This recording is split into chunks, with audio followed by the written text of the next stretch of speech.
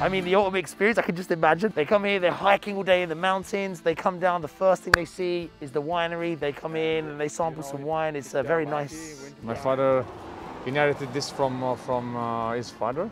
Oh, and wow. he decided to continue the original business that was here, because originally there was a different, I would say, way of growing the grapes. The original one is like they call alberello, which is small trees of grapes. So this grape has been in your family for multiple generations then? The uncle of my father actually bought it, and then my father, as I said, started to cultivate it, and to actually renovate, replant.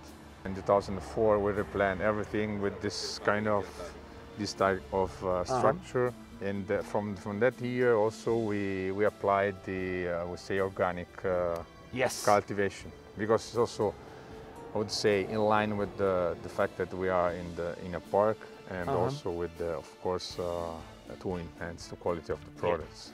And in the other part, and there were kind of press, which was actually made by rocks from the Etna.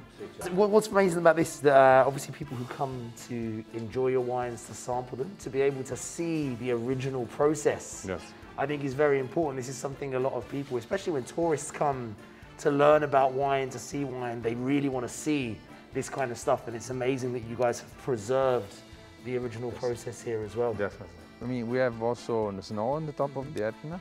I actually started there to go skiing, and it's a fantastic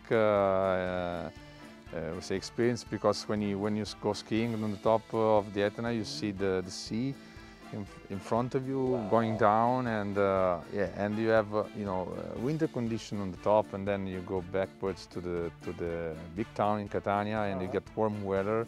In just 45 minutes driving. Which is crazy. So you can have sun by the sea, and then 45 minutes beyond that, you're skiing down a volcano, but with snow. Yeah. And in between the two, you have the wine.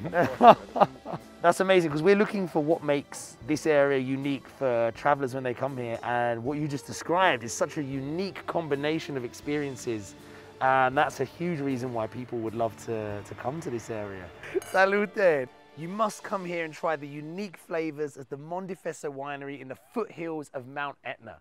I haven't tasted wine like it before, and for a truly Sicilian experience, we hope you'll come and join us here soon.